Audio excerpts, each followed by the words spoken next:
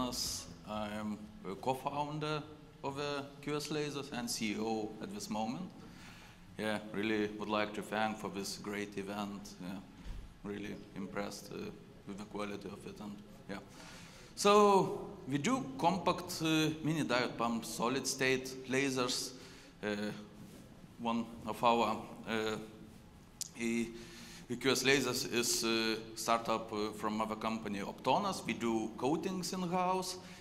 Next month we will be doing as well CNC machining. So mainly all laser would be done in-house in our group companies. So we are looking developing lasers with our customers for scientific and industrial applications. All our products were made on demand in the market, just for request from our customers. Now we are working very hard to go on serious production. We plan to make about 500 lasers this year and hope to scale up to 1,000 lasers in shortest time, nearest future. We have accumulated about 35 years in laser development. As well, today one of our new projects is with advanced short pulse generation technology that we did not find anything like that in the market at this moment. Today we have a team of 14 professional persons, and the company is quite young. It's only 4 years old. Yeah. So, like I said earlier, we mainly build the first laser on request. We do what our customer needs today.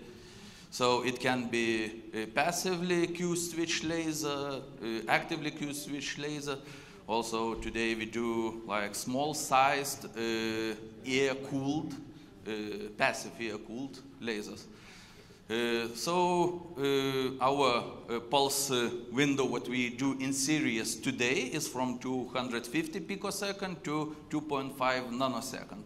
And we have on the laboratory table made 50 picosecond and 20 picosecond lasers, but we are now developing for serious production of those lasers. Our 250 picosecond laser has more than 2 millijoules output per pulse.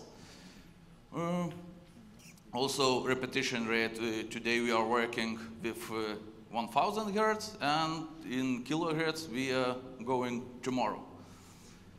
Yeah. We do lasers on your demand. So this is the photo of our several produced lasers.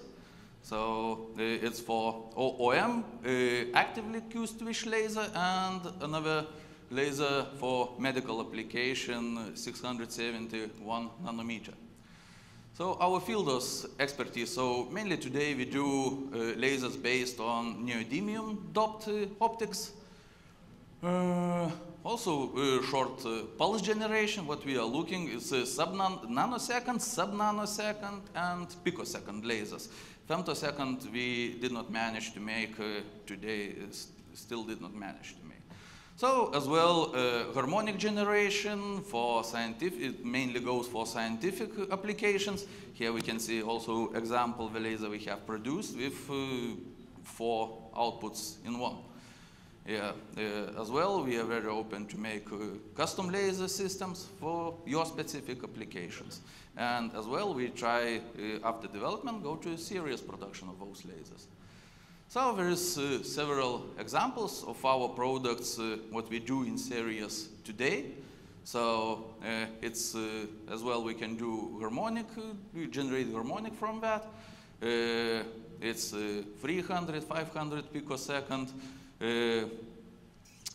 One of our, as well, newer lasers is here. That is 671, second harmonic generation from this laser would be 671 nanometer, and the main wavelength is 1342 nanometers. So as well, there we can see actively Q-switch laser is a little bit bigger. Here we can see passively Q-switch laser, and this laser was made everything in one house, in one housing. So we just connect 12 volts power input, press the button, and it shoots right away. Yeah, so our recent developments, Angus and Agrius lasers. So Agrius is 880 nanometer laser. It's sub-nanosecond and even half of nanosecond with active Q-switch. So repetition rate is up to 10 kilohertz already. Or ultra compact casing as well. We make second harmonics from it. And we get then microjoules pulse from this laser today.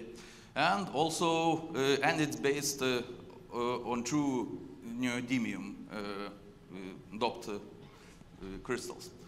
As well, here we can see our revolutionary product. It's picosecond mini laser without any seisms or even without any compression of a pulse. So it just gives from itself from 50 picosecond to 20 picosecond without any compression. And we get at least 1 microjoule per pulse, and that's what we have in market is nanojoule energy output for the laser like this. And after the first amplification, we can even have more than 100 microjoules. Yeah. Also repetition rate up to 10 kilohertz. Yeah, so thank you for your attention. Thank you. Yeah. Thank you, Gintas. Thank you very much. Okay, just short question. Very short, huh? You are the second Lithuanian manufacturer of picosecond lasers that doesn't use CSAM technology. We also heard from Litilit this morning that they don't use it.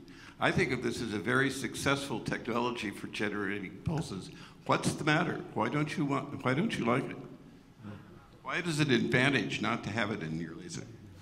So the CSAM, it's sensible for high power output, and we think that it would have better stability, more robust without that part. So how do you do it? So that is to our CTO. I can share his contacts to you or your contacts to him. Yeah. So he is on this technology expert. Thank you. Thank you. Thank you, Gintas. Thank you very much.